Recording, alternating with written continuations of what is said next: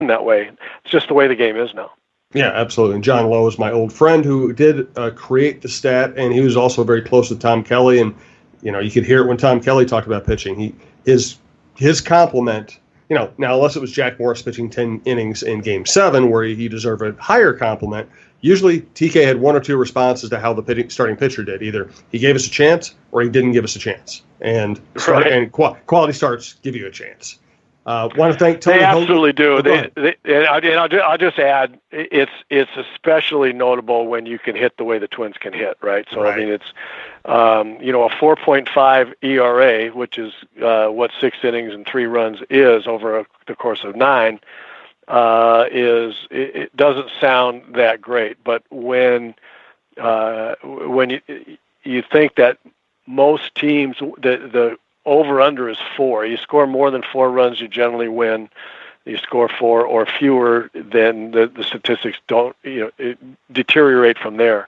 And so, someone consistently giving you 5 2/3 with 2 runs, or 6 innings with 3 runs, or whatever it is, on a good offensive team, gives you a chance. It doesn't make people feel as good about postseason opportunity, and I know that's a lot of what people are worried about right now. But for me, my concern is let's just win the division, and we'll worry about that other stuff later. Right. Thanks to Tony Hoaglund, Hoaglund, your State Farm agent, works out of Champlin. Offers financial services in addition to any kind of insurance you could want, and handles my insurance. I've been very happy with him, and so has Michael Russo on our staff. Hey, Minnesota sports fans. This is your local State Farm agent, Tony Hoaglund. I need you all to ask yourselves this question. If you're in an at-fault car accident and you are sued for $700,000, how much of that $700,000 will my current insurance company pay? If you are unsure or can't answer all $700,000, you need to give us a call. State Farm has been number 1 in car insurance since World War II and number 1 in homeowners insurance since 1964. For a no-obligation review of your current policies, call us at 763-421-4900 or check out our website at www.champlininsurance.com. All right, Miguel Sano took a pitch off the elbow. He's not playing on Thursday. He has been a monster lately. The interesting thing to me, Roy, and I want to get the experts' view on this, looks to me like he has become a monster mainly by punishing mistakes. He still isn't doing what I think we would both love to see him do, which is, take away the outside part of the plate from pitchers, drive to right center, and then, get in the pitcher's head and react to that. He's doing this just by saying, my swing is good enough. You throw it in the wrong place, I'm just going to kill it. All true. That's exactly what's happening. And I am guilty of being impatient with Miguel because he has so much strength and so much talent to hit.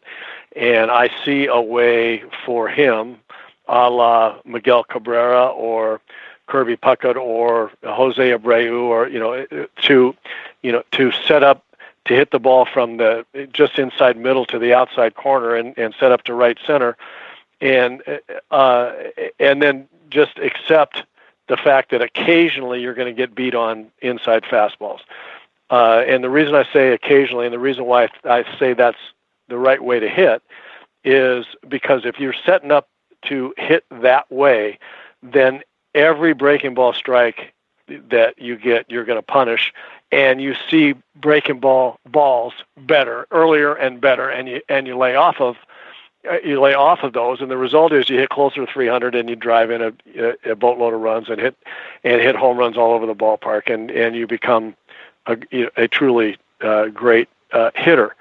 The other reason why I say that is because, yes, guys can get you out if you're hitting that way, and we've seen it with Abreu, we've seen it with Miguel Cabrera. If they can throw the ball in the inside corner or just inside of that, you're going to get these guys out unless they adjust and start cheating on it every once in a while. But you're going to get them out. What they know is you can't throw it there enough times for a strike.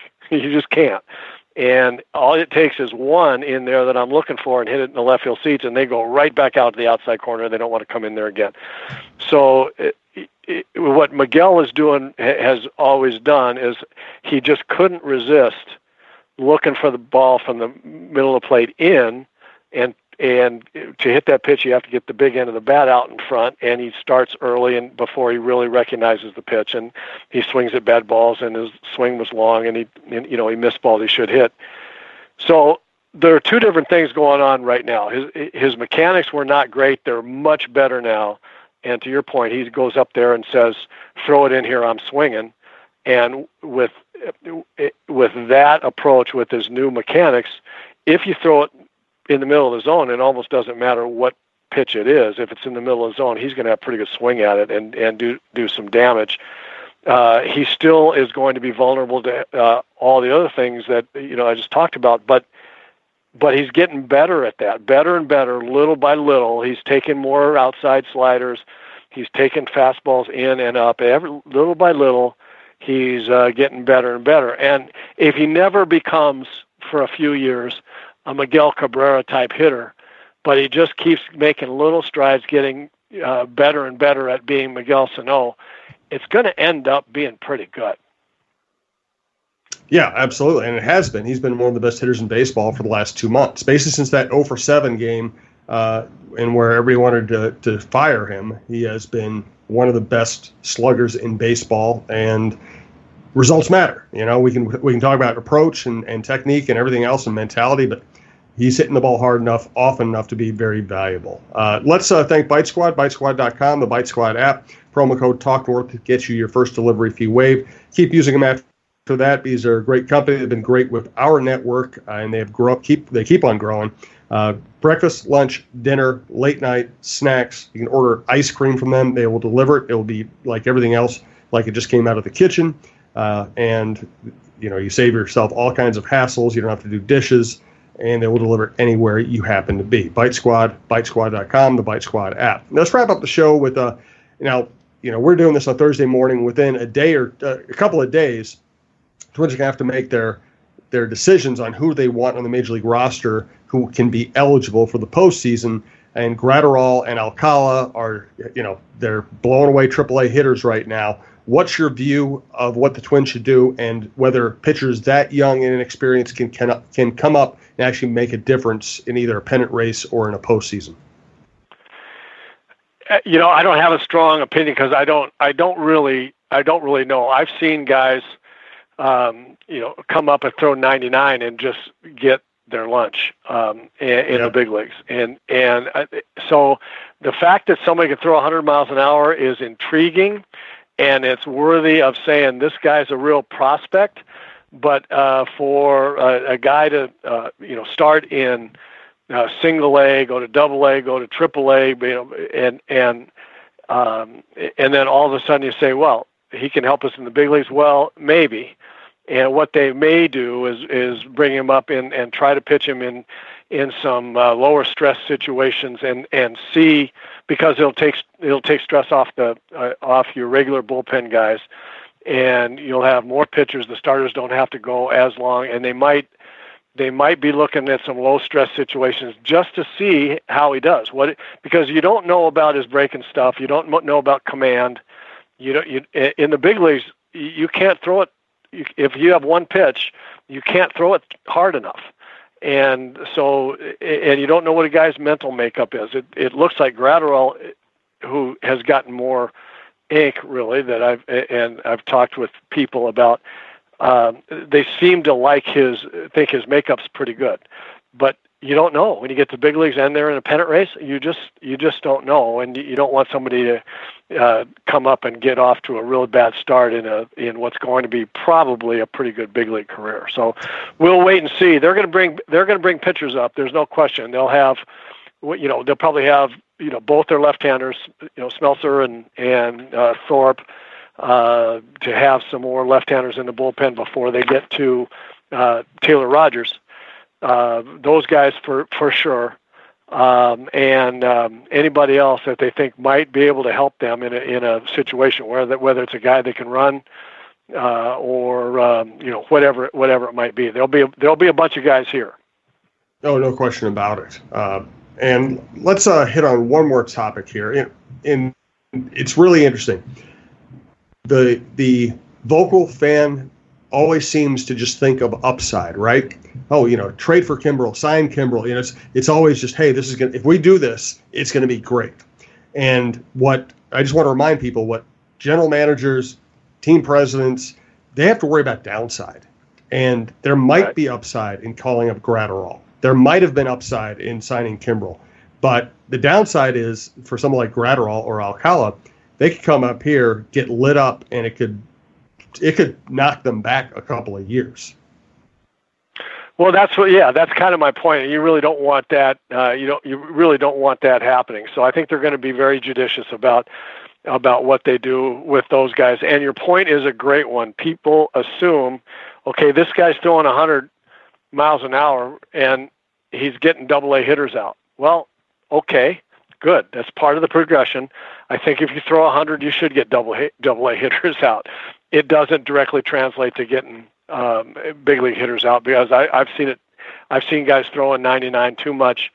Shagwa that was here, I mean, he came up throwing 98, 99 in Boston. It looked like he was sitting on a tee for the Boston hitters. So, when he first came up. So, I mean, we can name a lot of names that the Twins have had up here throwing minimum 97, and they're no longer heard from. So, you have to be judicious about that, and it kind of goes along with what I was saying earlier, and about being ready for the postseason. People are worried about that. My concern is for the starting pitching to continue to step up and be division winning worthy, and get into the playoffs as a division winner.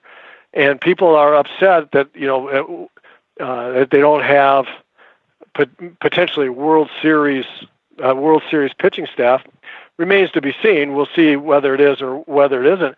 But I look at what they've done after the season that they had in 2018, and to be here where did anybody expect this? Did anybody expect this much fun or this good? And you talk about upside or downside for a management team. Did they know, and should they have emptied their farm system in the winter and gotten 3 A+ starting pitchers? I mean, because they knew that this lineup was going to do what they did. I don't know. I think where they are now, what they've done, given what the team did in 2018, what they've done this year has been nothing short of remarkable, and a really big step in the right direction in terms of the progression of where they want to be as an organization. That was another topic I had at the Breakfast Club I spoke up the other day. They asked, they were pretty self-aware, smart people, and they said, hey, are Minnesota fans, are we the right kind of fans? It was something a question like that. And I said, well, the reality is that if you're a Viking fan and your paranoia is that team's not going to win a Super Bowl and that's all you care about, well, you're not really on the wrong track, but I would recommend, but most of the Vikings fans I know how to enjoy the season, and then, if they get beat in the postseason, oh well, your fears were confirmed, but at least you had a good time.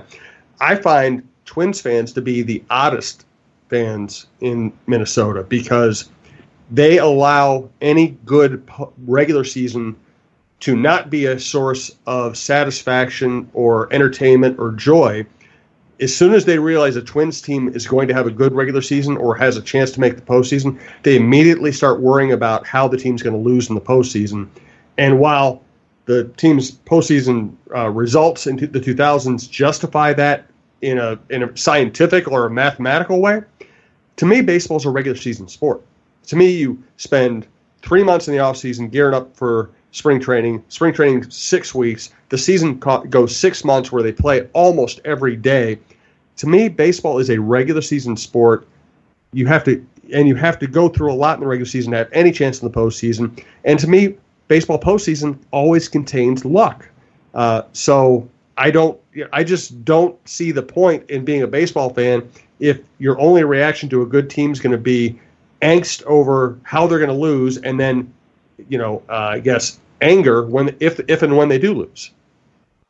Yeah, I see so many comments like, doesn't really matter what they do if they don't win the World Series, it's going to be all for naught.